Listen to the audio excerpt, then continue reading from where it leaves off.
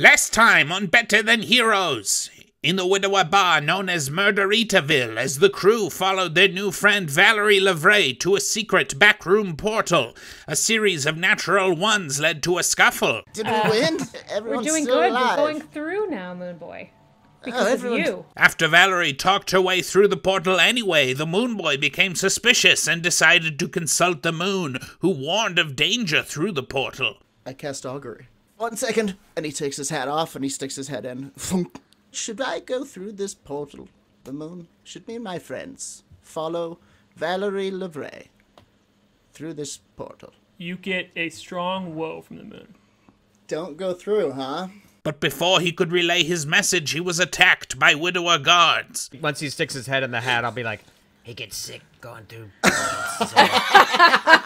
Real quick, Andrew, roll a deception check. When you say that about the sickness, the Dragonborn looks at you and just pulls a huge hammer out from behind him, and you don't even see what is happening as he pulls it down and just smashes it on Moon Boy. After the dust settled from the sudden violence, the crew grabbed Moon Boy and plunged through the portal. I will grab the Moon Boy and pull him through the portal. No!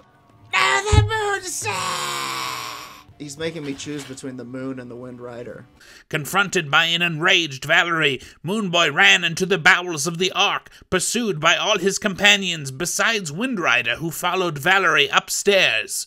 There they were waylaid by Ventress of the Meridian Tract, who held Flute at sword point and disappeared Valerie. Would you like these diamonds and to leave? No, I don't want diamonds. Okay, can you make a wisdom saving throw then? Flute, you see Valerie, her body like swirl and suck into nothing, and she disappears. The crew is split. Can the crew make their way out of this pickle? Did Moon Boy finally find a pickle he doesn't like? Find out next time on Better Than Heroes.